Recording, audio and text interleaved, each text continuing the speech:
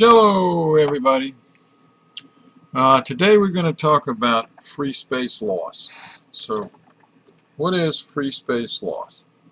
Well, let's assume that we have a transmitter over here and it's transmitting to some receiver over here.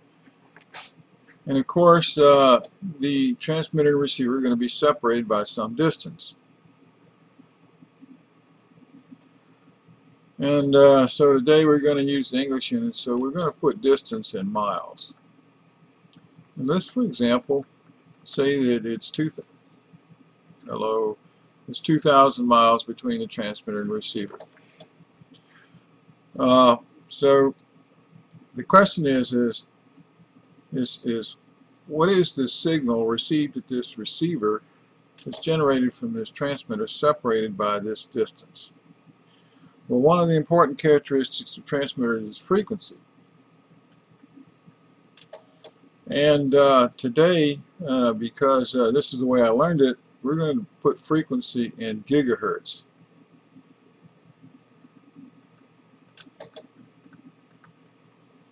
Alright, so I'm going to give you a formula, and I will leave it to others to derive it for you.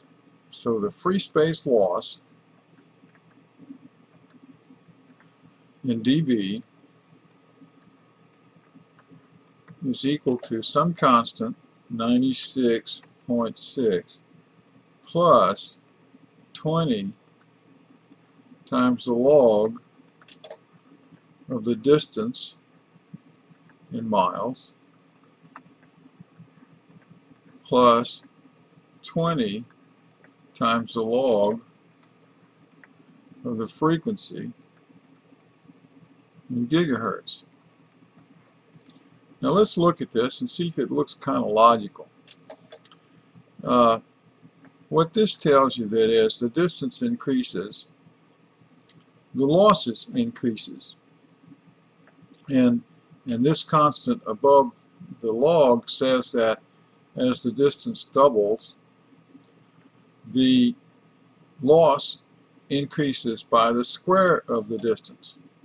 And that's kind of intuitive, right? In other words,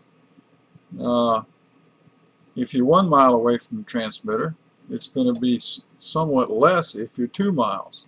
And it's going to be less than that if you're 4 miles away. So this is a pretty intuitive term here. And what's less intuitive is that the frequency, but also this piece of the equation says that as the frequency increases, so do the losses. So let's give an example.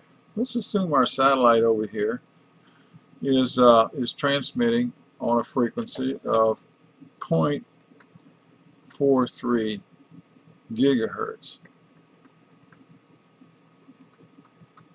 And let's also assume that the distance, d, is 2,000 miles. So we'll plug this thing in so that the free space loss is equal to 96.6 plus 20 times the log of 2,000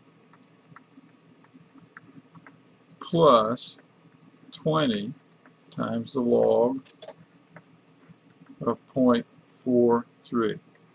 If you do the math, this says that the loss is minus 155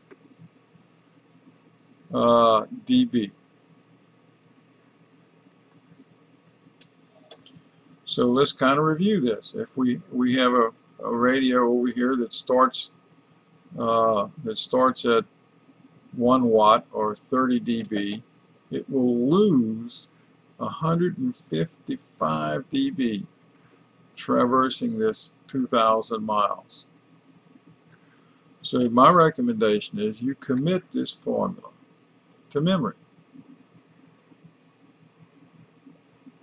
Radio engineers, this is one of the tools that you should put in your toolbox and that you will use every time you think about budgets, link budgets, and radio paths.